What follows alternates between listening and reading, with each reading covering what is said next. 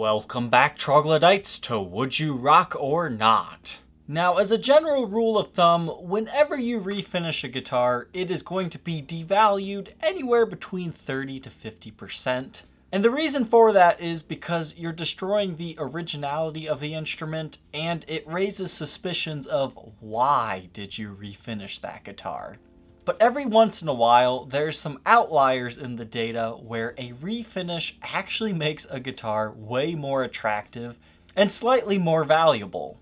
I documented a green SG about 4 months ago that I actually ended up buying after the Rock or Not episode.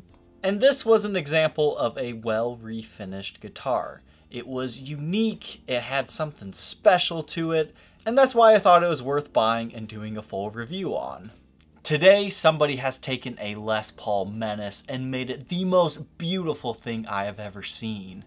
If I was in the market for a really cool Les Paul, this would be a serious contender.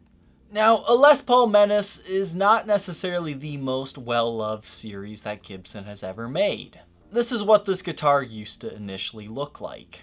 This is a model that's kind of like a Les Paul Studio, but kind of even stripped down a little bit more, and it had special colored pickups. Now, this was supposed to be a bare bones rocker guitar. The only inlay it had was a brass knuckles on the 5th fret, and they had a 490R 498T pickup combo with the brass colored wiring showing. But something else that is also interesting with the Menace series is these gashes in the guitar. You can see it right below the tailpiece as well as below the toggle switch. If that wasn't enough, it also follows around the side of the guitar. I think that's something that a lot of people just don't know, or maybe for some reason they don't like it. I think that's a really cool feature. Personally, the only thing about this guitar that I didn't like is it's just a pure black finish. So somebody took it and made it a green burst, and I absolutely love them for it. They added gold hardware, they just made this thing look absolutely beautiful. So beautiful, yes, I did try to buy this one. They're asking $1,100 and honestly, they're gonna get that within a week. But in an attempt to get it, I offered $750 because I felt that was a fair value. All things considered, recent sales of a Les Paul Menace, there was another refinished one in red that went for $400 and was then parted out as a husk for about the same amount.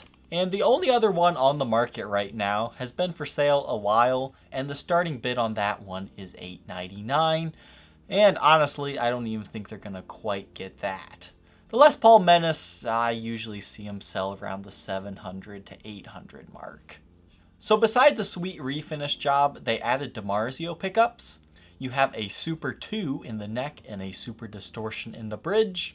And since this model originally did not have binding, they scraped away some of the finish to make it look like it does. And that adds a whole nother level to this guitar.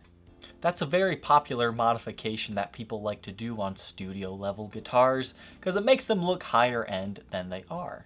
It was also upgraded with Spurzl locking tuners, so you've got great tuning stability there. And they just left the single brass knuckles fret inlay. I think that's kind of cool. I like that inlay. I didn't realize it was made out of brass until this seller's listing. I really think the gouges in the guitar look great when they're finished in something that's not a flat black. Another little detail that I love that they did is the saddles right here, the Graphtec ones. The black color really complements the finish as well. Something I'm a little bit sad that they didn't do was maybe refinish the back to get rid of some of the wear and tear that was previously on the guitar, because the back no longer matches the front condition-wise. However, if they would have refinished the back, I would be suspect of a headstock break. So maybe it's a good thing they didn't. The seller's even including a very nice Les Paul case. This is the limited edition 2015 hardshell case. So the only thing left to discuss about the Menace is they have kind of an ugly Gibson headstock logo. It just looks like one of those mom tattoos that's, stereotypical in a cartoon. But instead of mom, it says Gibson and it has a spider web.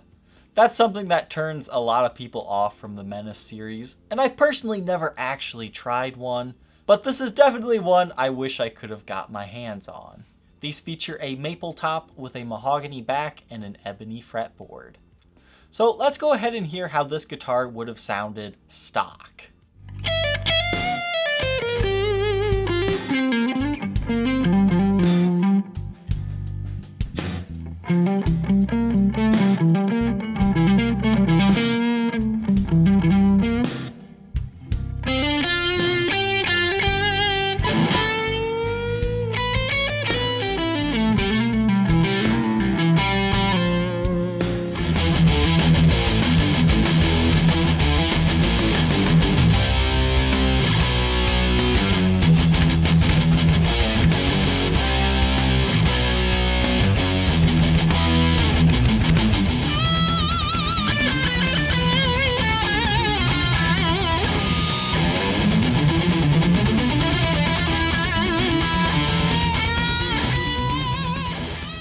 The only question left, would you rock the refinished Menace or not?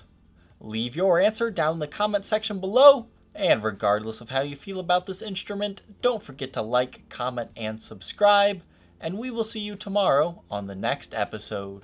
Take care.